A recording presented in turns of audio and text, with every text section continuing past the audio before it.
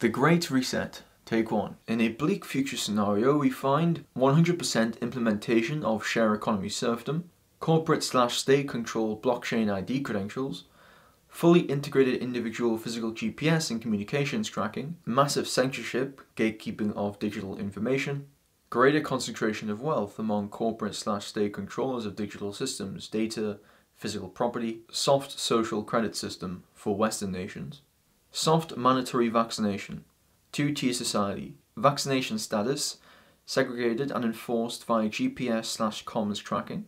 In a bright future scenario, we find greater decentralization of means of production, legal services for entrepreneurial and economic renaissance, greater decentralization of the global financial system, increase in individual financial sovereignty, greater decentralization of digital information, greater availability of financial/legal services for the third world, spurring an economic boom, decreasing corruption, blockchain-based voter ID system, ensuring security of elections in all democratic nations, supply chain/manufacturing improvements, approaching 100% efficiency, global economic boom, leading to universally raised standard of living. Cut! Cut! Cut! The Great Reset, Take 2. The Great Reset will be a nightmare for individuals who are aware of our society. We are already living in this dystopian future. We always think that we will be living in one, but fail to recognize that we ourselves are actually in one right now. If you were to bring people back from the past into our time period, they would be horrified by what they are witnessing. To people who don't see anything wrong in our society right now, they will enjoy the Great Reset. Predictions for the next 50 years. Number 1. UBI will be a thing, powered by blockchain technology. Every single US-born individual will have a unique address. This will vary from city to city. There will be a waiting list to live in other cities for those dependent on UBI. Number 2. People will be entirely isolated from each other. One of the major forms of communication will be through video. Number 3. Information is going to get even harder to find.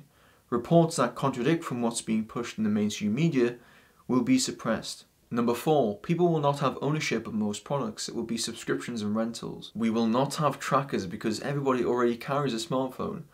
What they'll do is have some incentive chips that will lower our insurances and allow for more government assistance and access to rewards.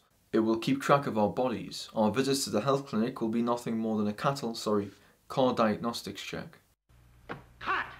Cut! Cut!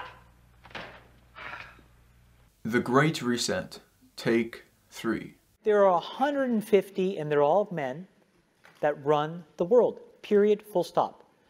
They control most of the important assets. They control the money flows. And these are not the tech entrepreneurs. Now, they are going to get rolled over the next 5 to 10 years by the people that are really underneath pulling the strings.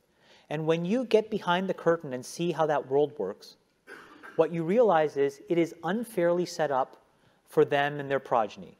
If the elite plutocrats who Chamath is referring to here had their way, the masses would have no property rights, the masses would all be chipped and live in space-efficient commie-pods in the city, the masses would have their procreation regulated, the masses would have their food regulated, ideally a diet of bugs and soy, with less meat of course.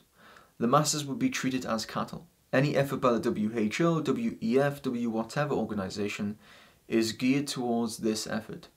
And that's all you really need to know. Cut! Cut! Cut! Of course, Take 3 seems too far-fetched. It implies the world is run by a small group of psychopaths. I'm sure Snopes already debunked that conspiracy theory.